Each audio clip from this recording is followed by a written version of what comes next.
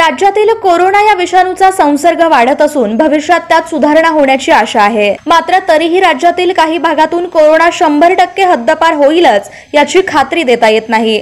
त्यामुळे विद्यार्थ्यांना महाविद्यालयात न बोलावता ऑनलाईन प्रवेशाची सुविधा उपलब्ध करून द्यावी असं पत्र मुख्य सचिवांनी विद्यापीठांना पाठवलं आहे। टाळेबंदी उठल्यानंतर 1 ऑगस्ट पासून द्वितीय व अंतिम वर्षातील विद्यार्थ्यांच्या अध्यापनास सुरुवात होईल असं नियोजन करावं असंही त्यात स्पष्ट करण्यात आले आहे। राज्याच्या मुख्य सचिवांच्या पत्रानुसार 1 ऑगस्ट पासून द्वितीय व अंतिम वर्षाचा अभ्यासक्रम तर प्रथम वर्षाच्या अभ्यासक्रमास 1 सप्टेंबर पासून होणार प्रारंभ।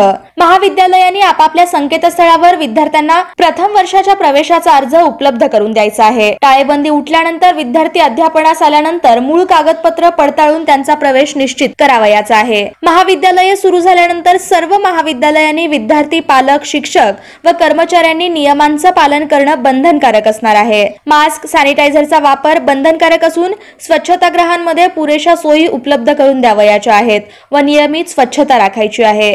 नियमांचे सूचना फलक महाविद्यालय परिसरात व क्लासरूम मध्येही लावण्यात यावेत। त्यामुळे 3 महिन्याच्या लॉकडाऊन नंतर आता विद्यार्थ्यांना पुन्हा कॉलेजचे वेध लागणार आहेत। आजच स्मार्ट महाराष्ट्र न्यूज चॅनलला सबस्क्राइब करा।